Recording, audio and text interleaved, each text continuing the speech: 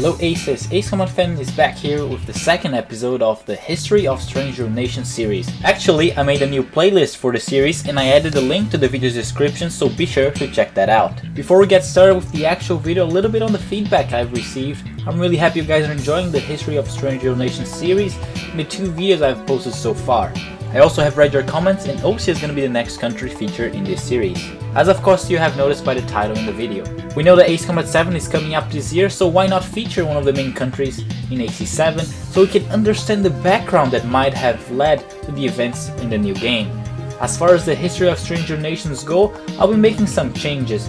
From now on, the videos on this series will be split into 2 parts. Part 1 will only be comprised of facts, so stuff that officially happened in the series, and in part 2 we will only have the theories, because I know you all like theories. I'm doing this because it's important that we have a clear line on what actually happened to what I personally think that happened or could have happened. Talking about theories, be sure to share your theories in the part 1 of this video, because I'll be looking at the comment section since many of you have some very interesting theories and different points of views. If I see an interesting comment and if I think it's an idea I can build upon, it could be featured in the second part of this video.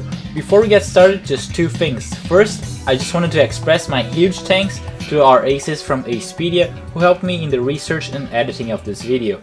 And second, pause the video, go get a snack and a drink because another Ace Combat documentary is about to start. I hope you like it.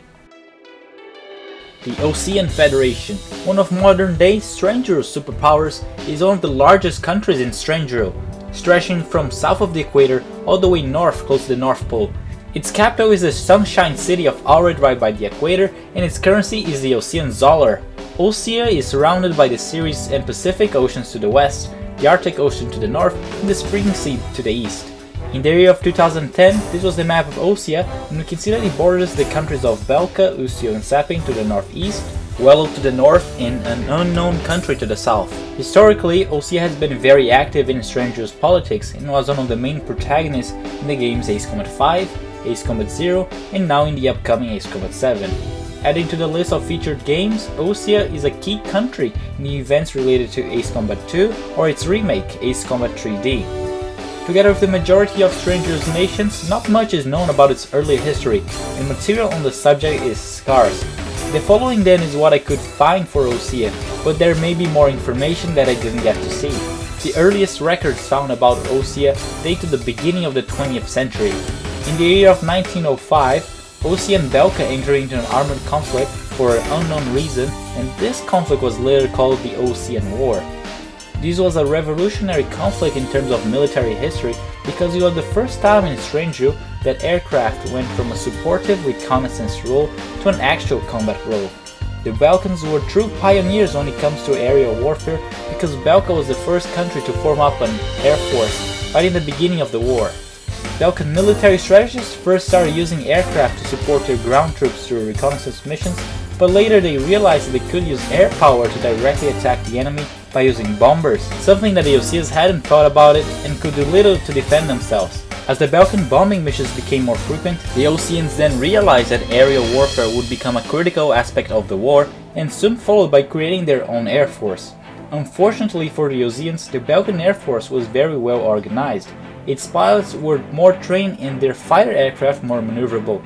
It was in the early days of air-to-air combat that the Balkan Air Force gained the reputation of being one of the best in the world, if not the best. After 5 years of fighting, in the year of 1910, the conflict ended, but there is no confirmation as to which country won.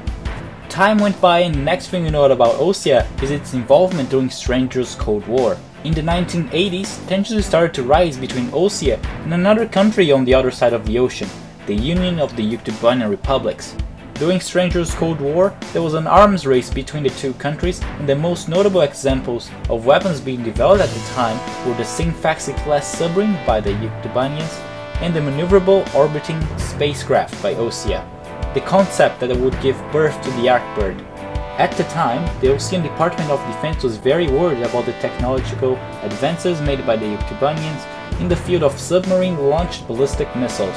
To prevent a possible Yuktubanian attack with these missiles launched from submarines, Osea began the development of laser weaponry to intercept the long-range missiles during mid-flight, and of course they were planning to mount those weapons in the Arkbird concept. Despite the huge technological developments achieved during the Osean-Yuktubanian rivalry, the war remained cold, and these weapons were never used in an actual conflict. The years passed, and on October 8th of 1990, the Osean government passed the Rearmament Declaration. Not many details are known about this declaration, but there was a reorganization within Osea's military branches involving the transfer of members from one to the other. In the following year of 1991, Osea bought the Great Lakes region and some islands from Belka and annexed them to its territory. Belka was going through a deep recession, an economic crisis that had its origins in the mid to late 80s. Because of this economic crisis, several Balkan regions seceded and gained their independence, such as Ustio, Gebet, and Rekta. Actually, Rekta was an independent country, then it was invaded and incorporated by Belka. Later it regained its independence during the late 80s. Belka tried to overcome its financial problems by selling even more land to other countries, including Osea, but they were not successful. Still in the year of 1991, after buying some islands together with the Great Lakes region, Osea proposed a joint development program to the Balkans in order to explore the natural resources on those islands. Desperately needing money, the Balkans agreed to cooperate, but it turns out that Osea was actually manipulating Belka by lying about the quantity of natural resources. The truth is that the natural resources were very few in quantity. Belka publicly condemned Osea to the international community, and after this failed joint project, Belka's decaying economy just got worse. The next known chapter in Osea's history is one of everyone's favorites: the Balkan War. The roots of the war lie in the Balkan Federal Law Review that took place in 1988. Belka, suffering from economic strife, permitted its eastern territory to secede, and the Republic of Ustio was born. But Belka's economic troubles did not subside. Meanwhile, taking advantage of the situation, the world superpower Osea continued to flourish. Amidst the economic panic, an extreme right-wing party took power within Belka, aiming to restore strength and stability to the nation. And on March 25th, 1995, with the discovery of natural resources in Ustio, Belka began to invade its neighbors. It was the beginning of the Balkan War. Unprepared, each country fell quickly before the might of the legendary Balkan Air Force. In just a few days, they occupied all territories except for the mountain range. In response, the occupied Ustio government military placed all their hopes on a joint operation between Osea and the foreign mercenary forces. In only a matter of days, Balkan ground forces completely retook the Great Lakes region and advanced deep into Osean territory. The Osean government took quick action by taking the lead in the newly formed allied forces, together with the Republic of Ustio and the Kingdom of Sapen, given that they were fighting against the same enemy. It's true too that Yuktubania joined the allied forces at some point, but its contributions are still unknown. One of the most important contributions from Osea to the allied war effort was their participation in the offensive campaign number 4101 when they deployed their 3rd Naval Fleet, which included the aircraft carrier Castro, to occupy the Futuro Canal and establish a sea lane to serve as a supply route to the Allied forces. You all must be familiar with the individual operations and missions during the war, so we can summarize Osea's participation in the war by saying that they were the backbone of the Allied forces in the air, ground and sea. The majority of the Allied military forces belong to the Osean military, and given that they are one of the world's superpowers, it is safe to assume that they use their massive resources and industry to supply the other Allied members. The war continued. Battles were fierce and intense, but the Allied forces did manage to change the tide of the war and start advancing into southern Belka. After the Balkan government realized it would no longer be able to stop the Allied forces in the many fronts of the war, it carried out a huge self-sacrifice, only to save a small part of the country. June 6, 1995. The Balkans set off 7 nuclear explosions on their own soil. Maybe their old militaristic leaders couldn't stand the idea of Allied forces invading their land. and declared to the world that the land to the north was the Holy Land of Belka. According to official records, more than 12,000 people died. It was a grand self-sacrifice that engulfed all. The only thing remaining was the desolate landscape. After what happened, Belka had no other option but to agree to an unconditional surrender, and this happened 2 weeks after the nuclear detonations on the day of June 20th, 1995. A treaty declaring a cessation of hostilities was signed in Lumen, a city on the border of South Belka and Osea. It was a one-sided treaty that heavily favored Osea. The borders of the affected countries that fluxed greatly over the past years finally settled down at the cost of many human lives. The impact of the 7 nuclear detonations on the world's psyche was great. Those who witnessed the carnage went on to organize a global arms reduction. Shortly after the treaty signing, some members of the Balkan military went underground in order to escape the Allied prosecution for war crimes. Amongst them we have the leader of the Schwarz Squadron, Dominik Zubov, and the entire Grabark and Offner squadrons, which we will talk about later on.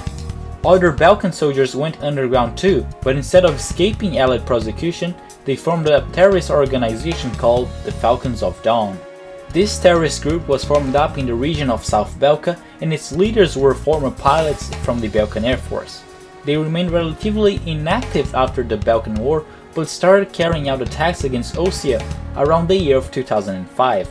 In the aftermath of the Balkan War, Osea gained control of southern Belka. This territory was incorporated into Osea, but its people felt excluded and carried a deep hatred against Osea over the control of the region. Despite the anger against the Allies, the Balkan government received help from both Osea and Yuktubania with the reconstruction efforts. The relationship between Osea and Yuktubania drastically improved in 1996, the year after the war. The two countries signed the Yuktubania peace treaty that brought an end to Stranger's long-lasting Cold War. While we can safely assume that the majority of the populations in both countries welcomed the end of the tensions between the world's two superpowers, nationalists in both countries opposed the treaty. They regarded the peace treaty as a sign of weakness that left the country vulnerable to an enemy attack. As a result of these nationalist ideas, the surviving members of the Osean Air Defense Forces Wizard Squadron rebelled and attempted to assassinate the president of Osea. Wizard 4, Josef Beletsky, allegedly was the mastermind of the assassination plan together with Wizard 1, Joshua, Luke and Bristol. However, one of the members of the assassination plan leaked the information, and the survivors of the Osean Wizard Squadron were pursued by the Osean Special Forces. During a confrontation with the Special Forces, some members of the Wizard Squadron were killed and the surviving ones were captured and sent to prison. The post-Balkan War years were very good for both Osea and Yuktubania. The economy of the world's two superpowers were growing and tensions between them died down. But things started to heat up in the continent of Usea. Some nations in Usea were afraid of how quickly the superpowers were growing and gaining influence in the international stage, and in order to counterattack this trend, some nations in the north and west parts of Usea banded together in order to form a union. Some nations in the south of Usea fiercely protested the creation of an Usean Union and sought a military defense pact with Osea in order to guarantee their independence. Osea agreed to the defense pact with several Usean nations, but on the day of the treaty signing... A coup on the day of the treaty signing? A military coup has been staged in USEA Allied Sector NAP 2700. After a long history of heated tension, the nations of USEA banded together to face the rising threat of two growing superpowers. However, in opposition to their efforts, a group of southern nations plotted to join the Osean Federation. The northern and western nations strongly protested the movement, but a military pact has already been extended to the South's leaders. On the day of the signing with the Osean Federation, fearing the loss of mining rights and invasive Osean military presence, conservative extremists organized a large-scale coup d'etat that broke out simultaneously across the continent. Their power spread rapidly with merciless fighting against the Allied forces in all regions.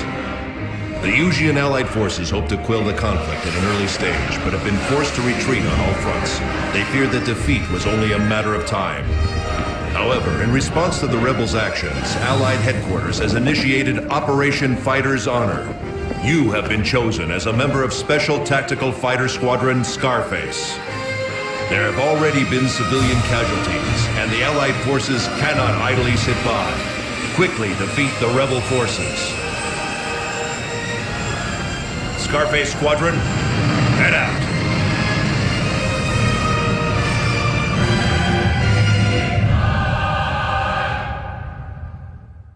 Due to the political turmoil in Osea, where even the southern countries had coup d'etats, and due to the fact that the defense treaty wasn't even signed on time, Osea did not interfere with what would be called the First Usian Continental War, the one we see in Ace Combat 2 or its remake Ace Combat 3D.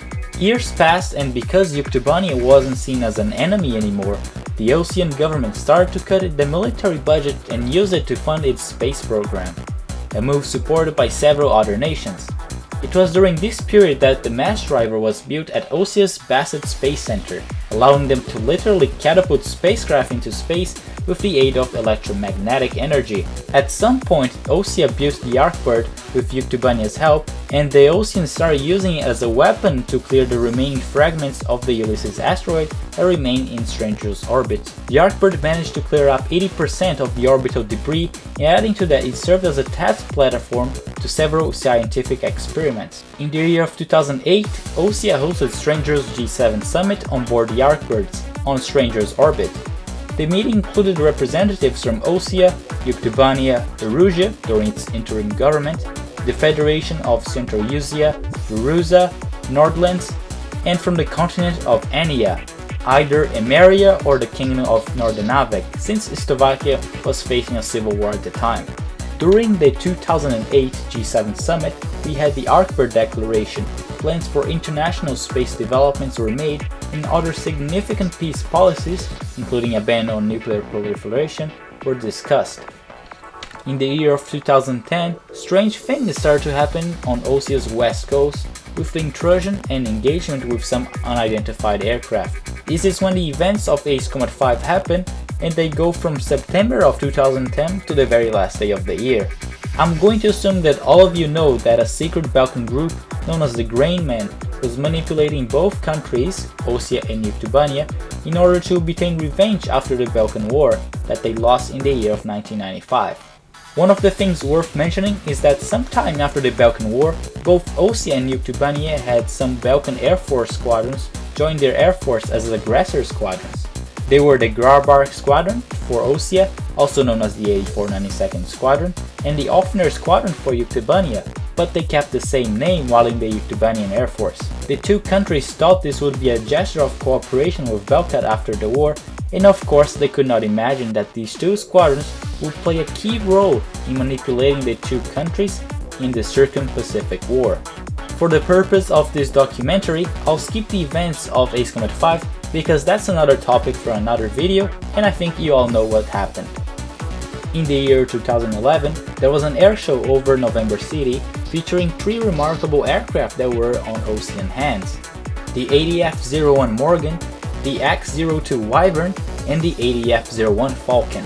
This is the last record about Osean history that I could find from the games, Ace Combat books, or extra sources such as Strangers magazines that were posted on the game's official websites. The future of Osea and how it connects to the events of Ace Combat 7 and the war against Erusia are still unknown so far, and I could tell a lot of stuff of what I think, but that I'll keep for the second part of the video.